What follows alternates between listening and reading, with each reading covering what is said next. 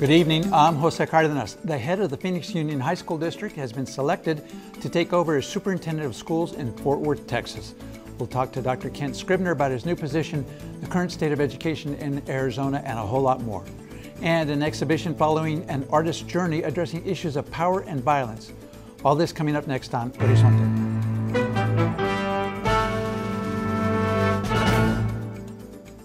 Funding for Horizonte is made possible by contributions by the Friends of 8, members of your Arizona PBS station. Thank you for joining us. We begin tonight with an update to a segment we did in June regarding the condemnation and possible eviction of families living in a trailer park in Mesa. City of Phoenix has been told by representatives of the owner of the Mesa Royale mobile home park that the sale of the property has closed. Because of this new development, the city will work with the new owner, a company based in California, to make the most needed infrastructure improvements to the property. This means that the families who still live at the Mesa Mobile Home Park have been granted a temporary reprieve. Phoenix Union High School District is the largest high school district in Arizona. Dr. Kent Scribner has led the district as superintendent since 2008.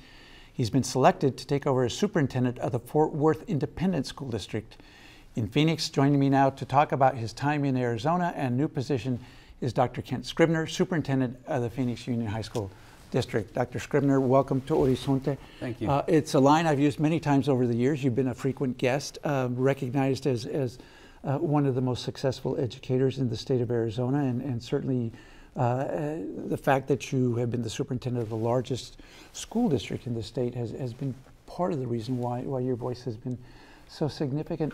Before we get into the details of what's happened in the district and quite frankly why you're leaving, give us a thumbnail sketch of the district itself. So Phoenix Union covers 220 square miles of central, south, and west Phoenix. It's a large geographical space. I have served now for 8 years as the superintendent of the high school district, all the students 9 through 12, 27,000 students. But we also have 13 different elementary partner districts, K through 8 districts, that comprise in one K-12 pipeline would be about 130,000 students. You came in 2008. There was turmoil. Tell us about that. Well, there was a great deal of turmoil and a changing demographic in terms of the student population. Phoenix Union serves a low income and language minority population. 84% of the students live at or below the federal poverty line, 81% Latino, about 9% African American. And the district was experiencing real change internally. There was a us versus them culture between teachers and administrators, schools and community. And I had been serving within the midst of Phoenix Union as the superintendent of the Isaac Elementary School District for 5 years prior to coming on to Phoenix Union. And what I found was a district that had great potential, but needed to move away from focusing on adult issues and adult conflict and really get back to the focus of preparing students for academic success. Now, as you prepare to leave, and I guess we should mention that it's not formal, there's still some formalities that need to take place, but it's going to happen, sadly for Phoenix. Well, thank you. Tell us what you view as the current state of the district. Well, when we started in 2008, I found a district who, like most urban districts, was starting to slide into what I would call the deficit model. How do we minimize student failure?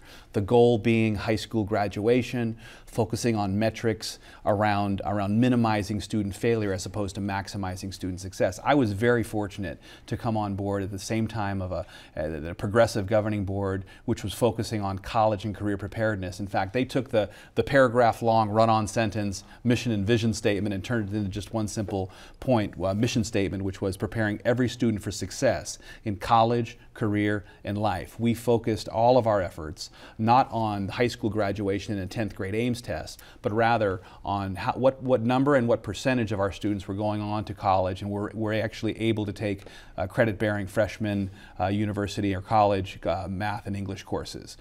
We had several great initiatives in that area. And so by those measures, how has the district changed in the time that you've been in? Well, when I got there and the board wanted to adopt this new mission of preparing every student for success in college college, career, and life, I asked the question, well, how many of our students took the ACT or the SAT the previous spring?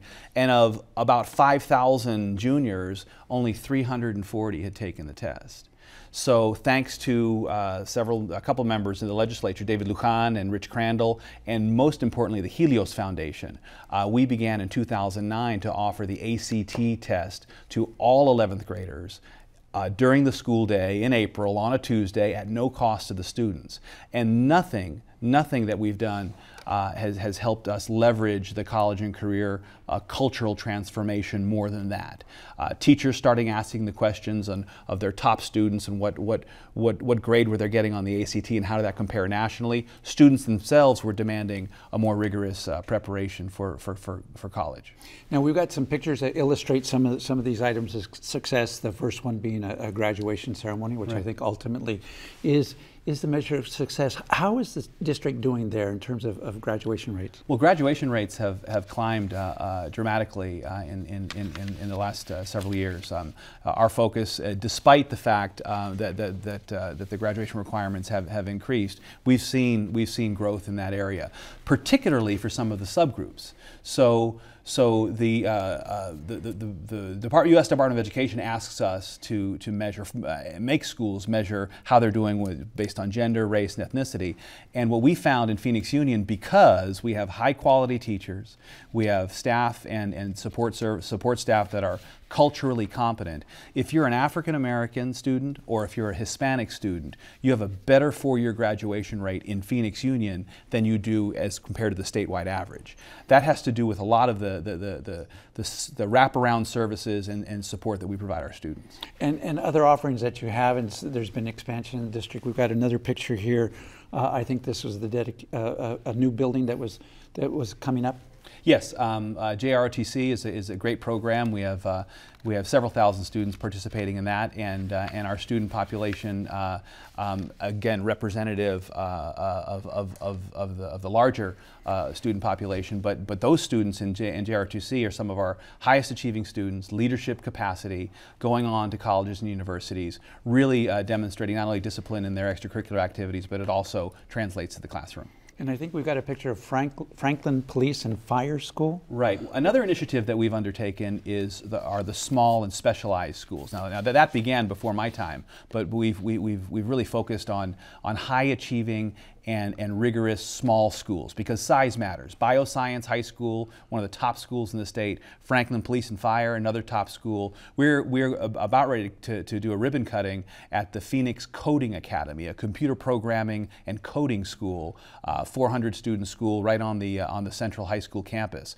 We found that embedding small specialized schools within the large comprehensive high school system is the way to go, because there are some students who want the large high school experience, and others want a small, we call them charter-likes, and our small specialized schools outperform any of their peer schools. Now we have a picture of you with another very accomplished graduate, but not of Phoenix Union High School. He's somebody that we've seen here in the Valley on occasion too, and this time he was visiting, I think more in connection with something going on with housing, but you've been actively involved in some of the initiatives of the Obama administration. Right. In 2011, I was asked to join the President's Advisory Commission. It's a White House initiative on excellence for education for Hispanics. I'm a commissioner serving in that capacity. It's a great experience with leaders from all over the country, and really focusing on best practices for low-income and language minority students. And we're very, very proud in Phoenix Union to be able to tell some great stories of success. When we started this, we said we don't want to be like other large urban settings. We don't want to be like some of the challenges that are in LA, in Chicago, and Philadelphia. Phoenix is different. And thankfully, we have a governing board who is stable and a governing structure focused on the right things: rigor in the classroom, relevance in instruction for our students, and certainly meaningful relationships between adults and students. Which you've described in the past as the new 3 R's in education. Right. When you and I were going to school, it was reading, writing, arithmetic. Today, it's rigor. Is curriculum challenging for students? Relevance. Does it make sense to students beyond high school when they ask the question, "Why do I need to know this?" We need to have an answer. And then relationships. The two-parent home in a stable environment is not the norm across our society. So schools have to serve not only in the academic sense, but in the social and emotional sense as well.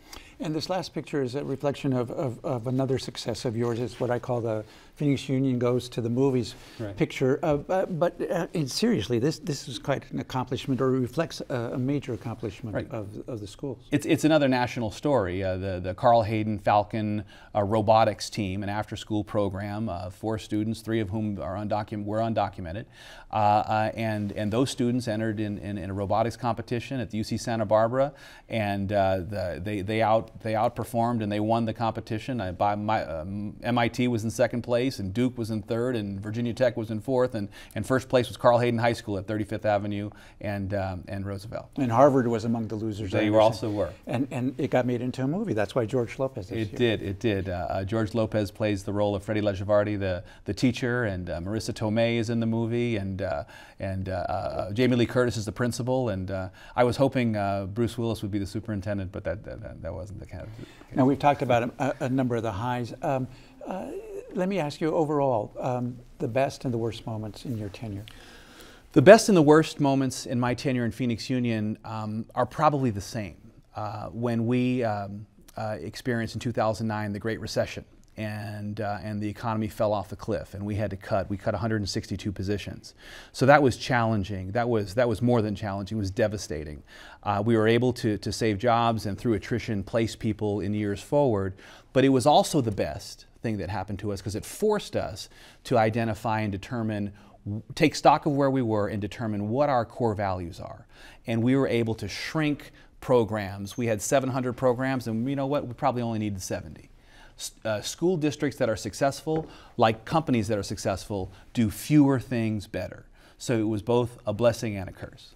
Now, people are concerned about your departure, what it means for the future of the school district. What do you have to say to them? Well, I've never applied for a job before this, and when the search firm and the headhunter came and contacted me, and if this hadn't worked out, I never would have applied for another one. I'm very, very happy in Phoenix. But one of the reasons that I did continue the conversation is because this is the best leadership team that I've ever worked with. My assistant superintendents and associate superintendents are phenomenal. The district made a great decision in acting quickly and decisively and naming Dr. Chad Gueston as the interim. It's my hope that he will remain long-term. He's a bright and dynamic leader, transformed Camelback High School, now is in Director of School Leadership supervising the principals, and one of our colleagues talked about hiring teachers. He said, I'm not only looking for a bilingual tongue, I'm looking for a bilingual heart, and Chad has both. He's not Latino, which may be an issue for some in the community. What do you say to them? I say we want someone who's good for Latino kids, not necessarily the right surname. My last name's not Latino either, but he is a dynamic leader, a brilliant educator. He's worked with me for 12 years in 2 different districts, and Phoenix Union students and the community, I think, would benefit a great deal by the continued upward trajectory. Urban districts are successful when there is stability in governance and leadership, and that's what we've been able to establish in Phoenix Union. Last question, tell us a little bit about the district you're going to. Fort Worth Independent School District is in the city of Fort Worth, right next to Dallas. 86,000 students, 143 schools. A district that's 75% low income, about 60% Latino, 24% African American student population. One interesting feature about it, though, is the business community is really, really engaged. And in some of the urban settings that I've talked about, the middle class has given up on the public schools. That hasn't happened in Fort Worth. And it's going to be a great opportunity for me to learn about the community and learn from those members who are really engaged in schools, and hopefully replicate some of the same kinds of things that we're experiencing, that we went through in Phoenix Union. Dr. Kent Scribner, thanks so much for all your years here. Thanks for being a guest on our show, and we wish you the best of luck in Fort Worth. Thank you very much. Appreciate it.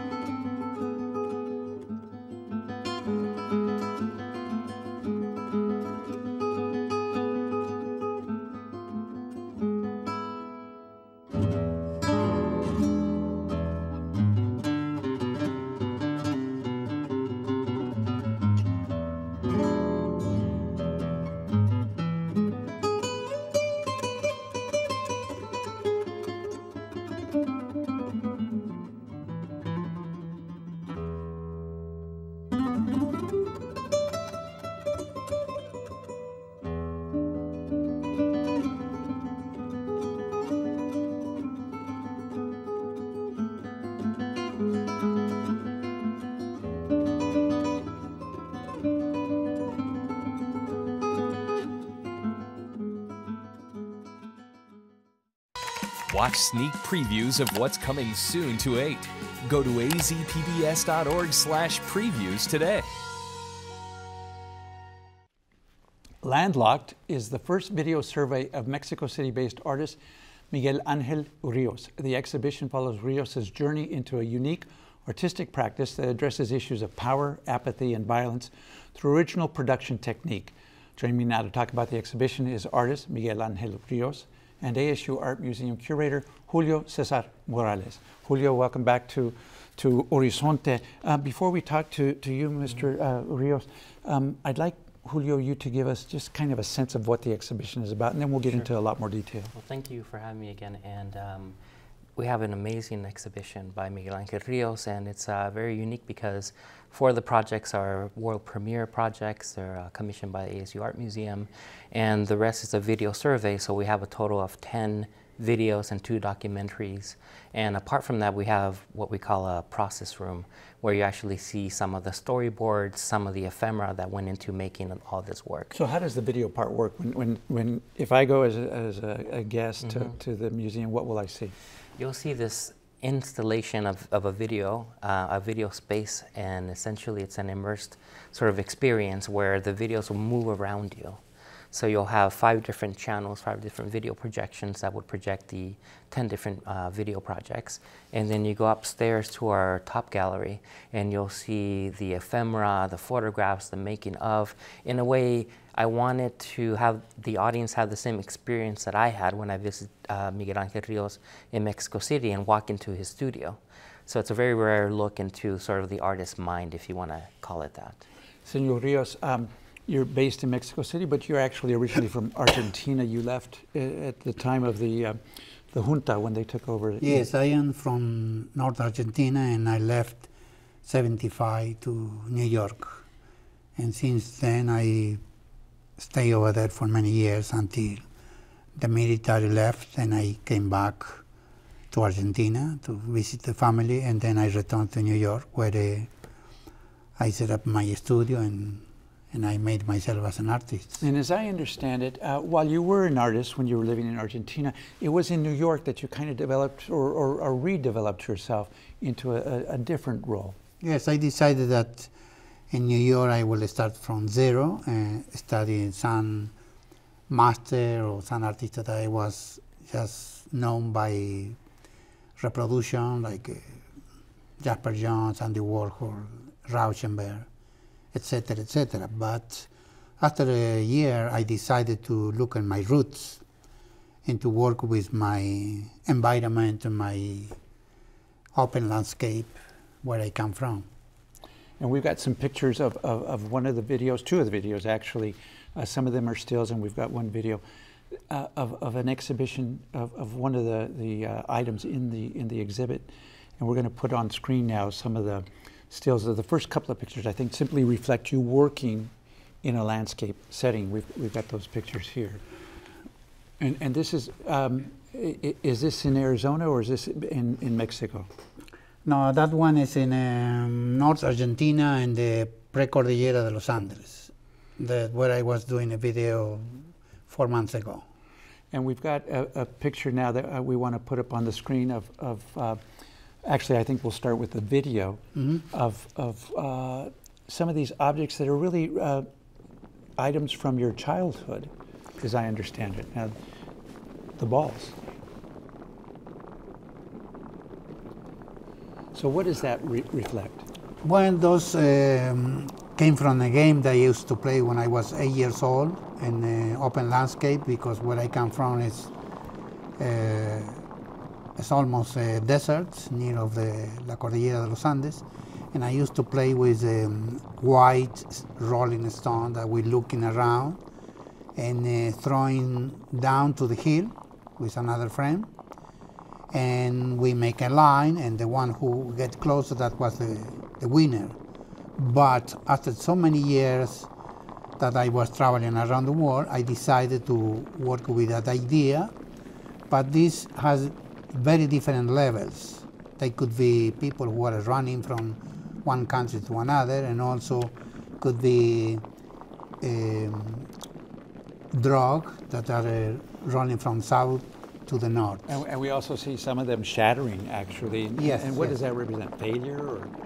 Well, this represents the, the substance they are traffic from Colombia, from Bolivia to United States. I mean, it have different lectures, not exactly about the drug, but when I did the video, I was thinking about that, because they found many different ways in order to traffic with the drug from South America to the United States. And I think an interesting thing is, no matter how many walls you're building between the United States and Mexico, and how many billions of dollars you're spending on it, I think what Miguel Angel Rios is trying to say is that there's also creative ways in which they make these kinds of drugs into the United States, which is the largest consumer. People and drugs are going to get through anyway. They're going to get through no matter you spend $8 billion on a new fence. As we've heard recently from some proposals for proposed candidates. Exactly. We've got some stills of this same aspect of the exhibition we're going to put on the screen right now. And Julio, are these also in the exhibition? Well, yes. And so essentially, Miguel Angel Rios created 1,000 of these balls made out of a mixture of cement and paint. 3,000. And you see 3,000 balls in the video. And so in the process room, in the artist mind room, I guess we'll call it that, you'll see some of the actual balls and the materials that were used in these videos. And you see them in flight. I think we've got another picture flight, yes. of this scene when they're actually up in the air. It's quite They're actually fascinating. quite heavy. They're actually about 10 pounds each.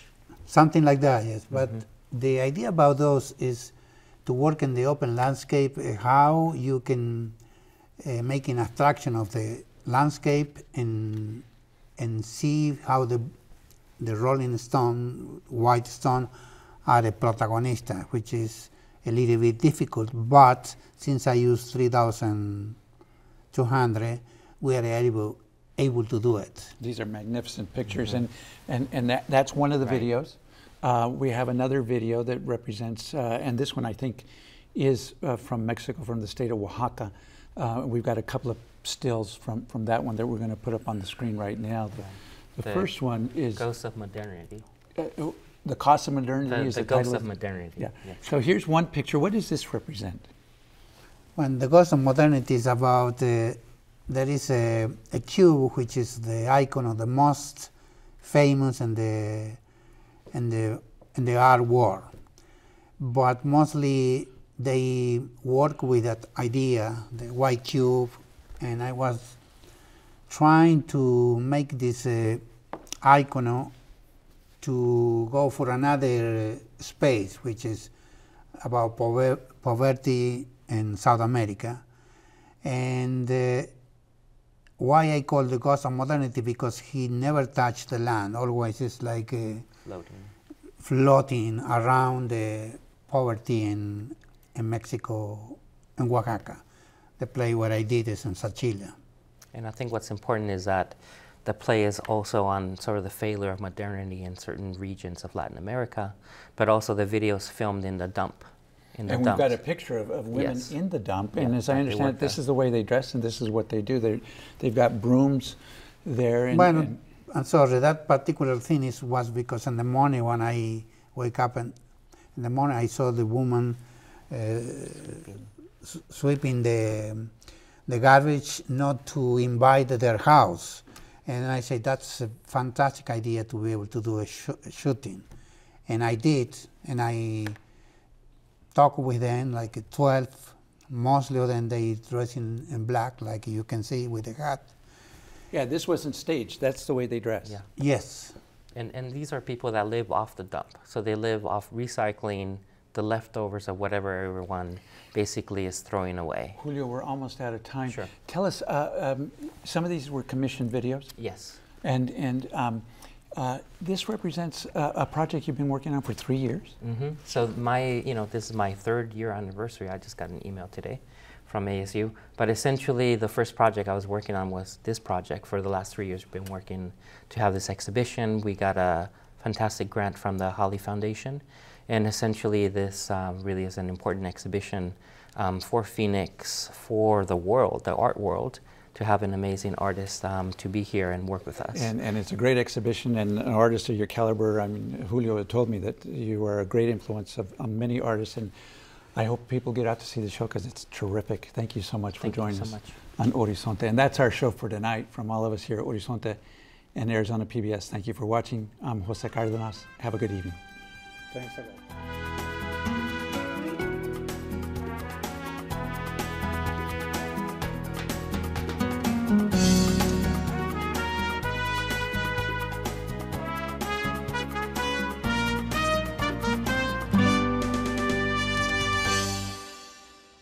Funding for Horizonte is made possible by contributions by the Friends of 8, members of your Arizona PBS station.